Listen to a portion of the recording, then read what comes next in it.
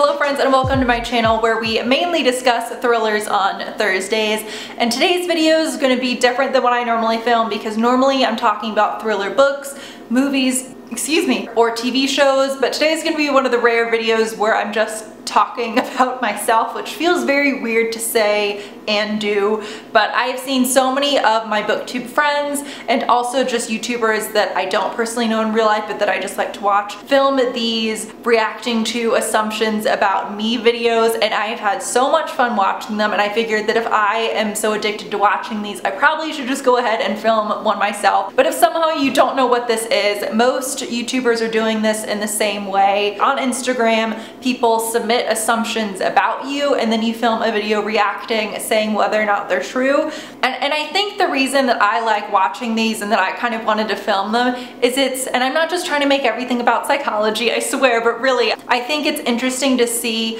what people's personality is actually like compared to what people assume it's like. Let's get into the assumptions you all submitted on Instagram. First, you are single and you prefer it that way. Yes, I am single. I've been single for about 2 months or so, and I would say I prefer it that way for right now. My program for the job I'm in, you guys know I move every 8 months, it's going to wrap up in a few months and I don't know where I'll be living at the end of it, so it's definitely much easier to be single right now, focusing on the job instead. Okay, that you are a great driver and you love driving. I do think I'm a good driver, but also 85% of people, I think I remember reading that in a survey once, most people think they're a good driver, so I don't know, it's hard to be self-aware about that. And yes, I do love driving. You're intimidating at first. I really don't think so, and I think if you asked anybody who knows me in real life, who I'm friends with or that I work with every day, I think they would all say that that's not true. I think myself and most YouTubers come across a lot more intense in front of the camera than we do in real life. I'm not saying I'm the most quiet and meek person in the world by any means. I think I'm just kind of like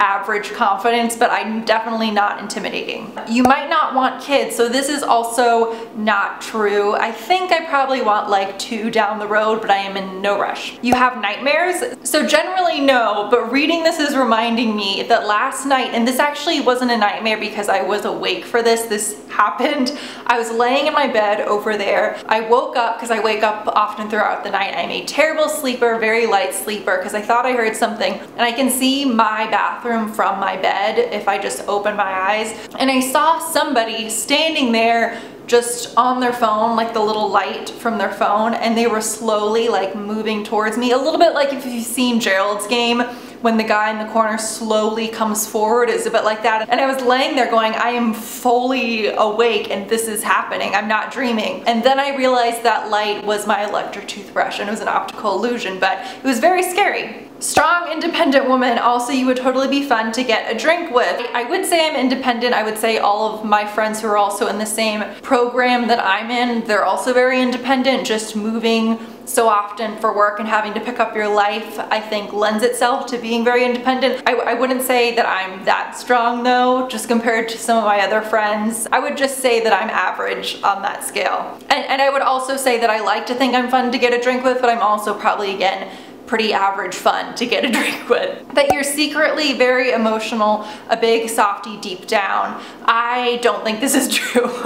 I really only get emotional when it's really dire. I cry probably once every like 4 or 5 months. I'm not sure. I do really get upset, and I think that I'm a relatively empathetic person, but at the same time it takes a lot and for something very serious to happen for me to get really upset. Okay, this person just said rich. So I don't know if this is referring to me or if it's referring to my family or what specifically, but either way I would say no. My parents were both in the army growing up until I was about 16. That's what they did. And anyone else whose parents are in the military can attest to that.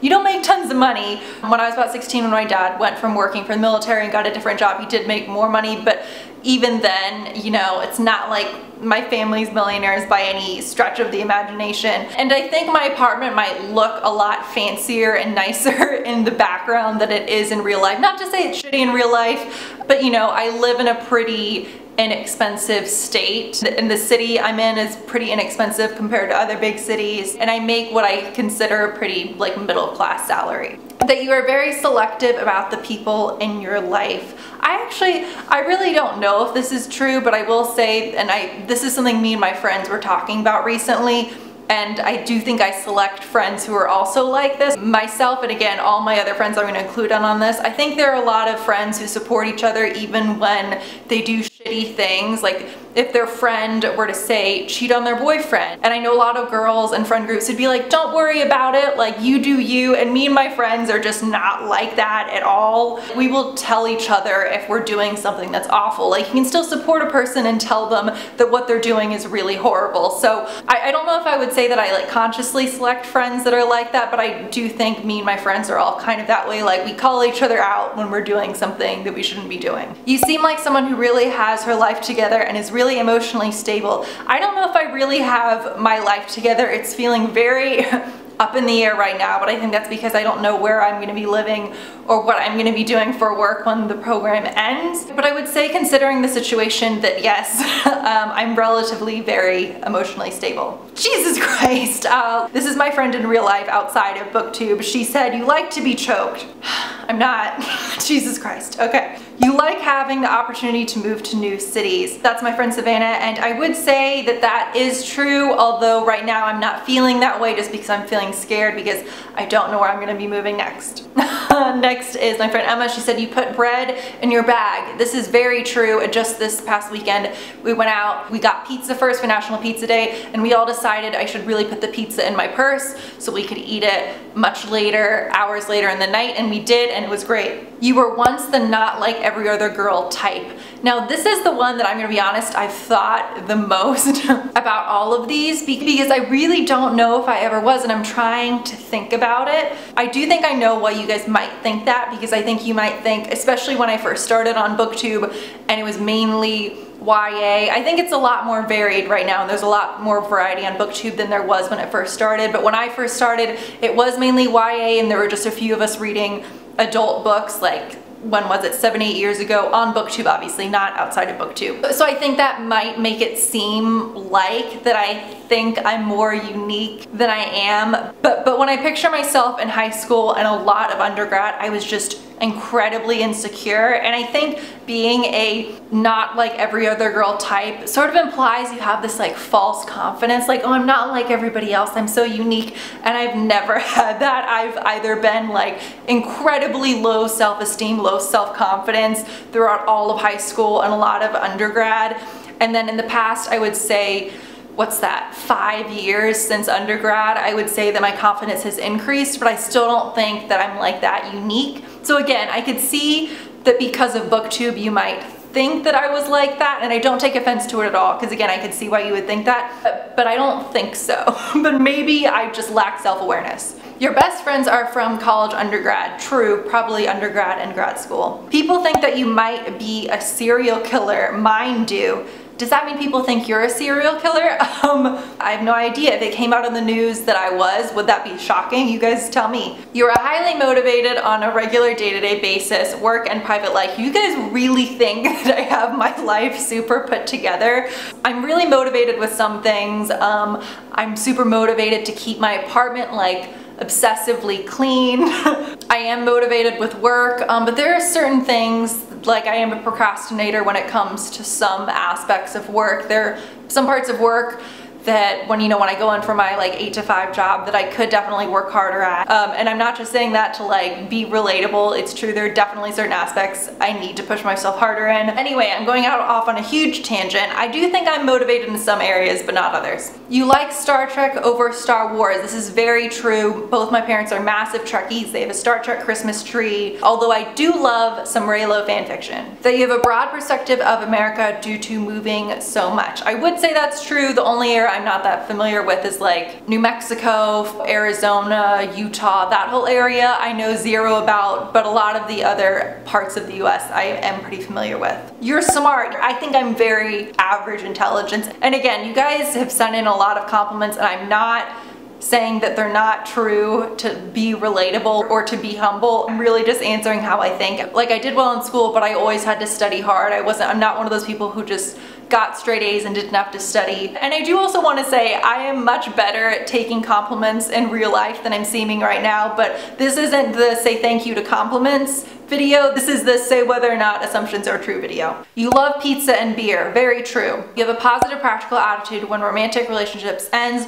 You don't pine over something lost. I would say that this is true, but at the same time, I haven't been in enough relationships to know whether or not that's true. Like the last one ended fine and I got over it pretty fast, but at the same time, I haven't like been super head over heels in love before, so I don't know if I can answer that. You're an open-minded person. I hope so. You prefer to have a few close friends instead of many acquaintances. I actually would say that I like to have a good amount of both. You can eat a whole large pizza on your own. I did that so much in high school and undergrad. I would say I still can, but I really try hard not to, although once every now and then, like once every 4 months, I go eat a whole Red Baron. I assume you like to people watch in public a great deal. Very true. You have a natural inclination towards leadership and don't let others diminish you. You guys think so much of me. You know when, and you guys probably have had to do this in school or at work when they do those challenges, like get in teams of 5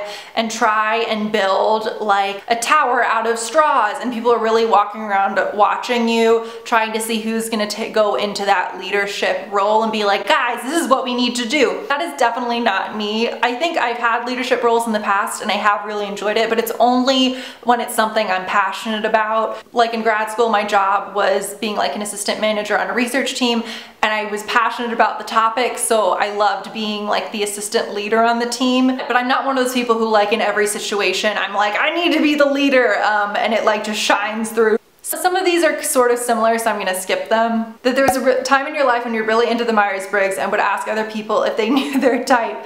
That's really true, and I like that you use past tense because it's definitely true that I'm not that way anymore, just because it's not a super valid, reliable method of measuring a personality. The Big Five's a much better one, so you're right. I assume I'll enjoy books you recommend because our tastes seem similar. Thank you. You're a Democrat. True. Your GPA is good. It was good in undergrad and grad school, but again, like I was saying before, I had to study really hard. I'm not one of those people who just like got a 4.0 and never had to like crack open a book. And what a fitting one to end on, considering this is a booktube channel. I assume you have good taste in books. I'll leave that up to you guys to decide. I'm so done talking about myself, but it was really interesting to hear what you guys assumed about me, because again, you guys know me through the screen. Some of you know me, and some of you guys that sent messages have met me in real life, actually a good chunk, but it was still really interesting to see how you guys perceive me through this. Might be different than how I am outside of the camera. So I hope you guys enjoyed this video. If you're a booktuber or a YouTuber, I know this isn't a tag, but if you're watching it, I'm tagging you to do this because I want everybody that I'm subscribed to do this. I saw Thoughts on Tomes do this, some other booktubers, and it is just so much fun. So again, I hope you guys have a wonderful week, and I'll see you all next Thursday. Bye.